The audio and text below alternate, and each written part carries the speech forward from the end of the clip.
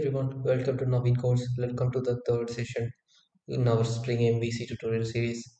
So now since we have our project setup ready, so now let's move on to the next step.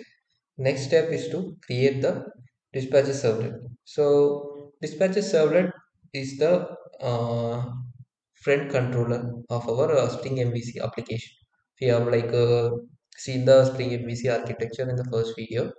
We would have mentioned that we would have seen that dispatcher servlet acts as the front controller. So what does that mean? That it means that dispatcher servlet is going to uh, it's going to resolve all the incoming HTTP requests, going to find the correct endpoint, correct mapping for all the incoming HTTP requests, and it's going to transfer the control to that particular endpoint. Okay, that is what is meant by acting as a friend controller. So this particular dispatcher servlet can be configured in three particular ways. That is, first one is by using it can be configured in the web.xml. Second method is using the web application initializer.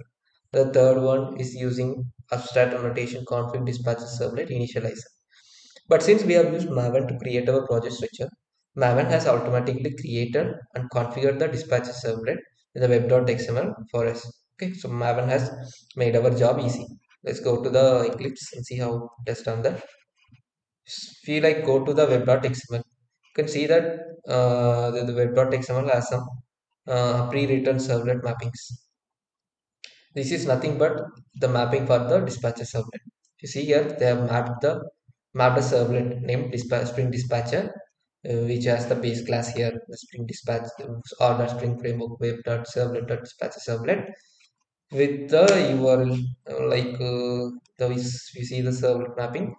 They have mapped the servlet named Spring Dispatcher with this particular URL. So that means whatever URL, whatever HTTP request the server gets, the server will first go to the this particular servlet. Okay, so if you see here, this servlet has some init params.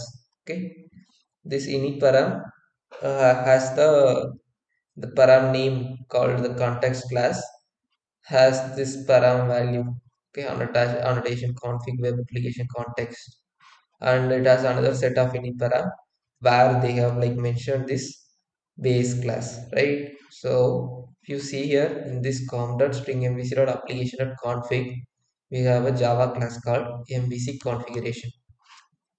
This is nothing but the dispatcher servlet. Okay, so here Maven has automatically created the dispatcher servlet and it has configured it in the web.xml. Okay, that is what it has done. In this, the servlet mappings are nothing but the mapping for the dispatcher servlet. So where is the dispatcher servlet? It is inside this config package MVC configuration.java. This is the dispatcher servlet. So what they have written in the dispatcher servlet? They have configured a bean called view resolver. Okay, so this view resolver is nothing but, so if you see the MVC architecture, the dispatcher servlet goes to the controller, finds the URL mapping in one of the controller.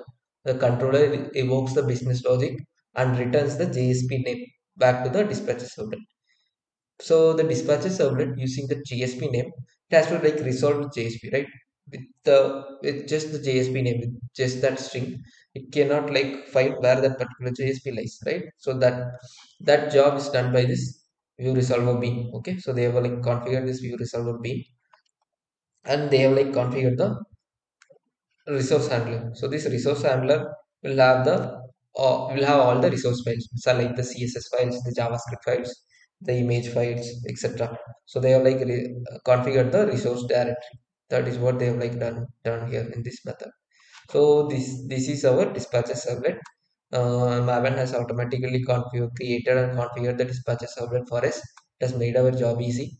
So in the next video, I'm going to show you how we can configure this dispatcher servlet, or how we can write this dispatcher servlet in XML. Okay. So now in this for this particular tutorial series, we are going to push all the configuration related items to XML. Okay. So actually we are doing that for a purpose. Like it is always like good to push all the configurations to XML.